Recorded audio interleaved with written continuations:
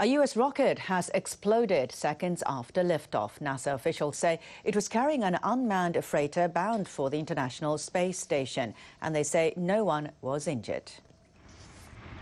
The rocket Antares was developed by an American company called Orbital Sciences. It was launched from a complex in the state of Virginia. But moments after takeoff, the rocket suddenly fell and then blew up in flames. It was carrying the Cygnus cargo ship loaded with about 2 tons of food and experiments for the astronauts living aboard the ISS. Officials say so far they haven't determined the cause of the explosion. Orbital Sciences is one of 2 companies hired by NASA to fly cargo to the ISS after the space shuttles were retired in 2011.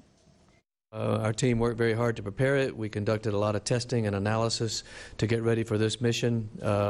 However, something went wrong, and we will find out what that is. We will determine the root cause, and we will correct that, and we will come back and fly here at Wallops again.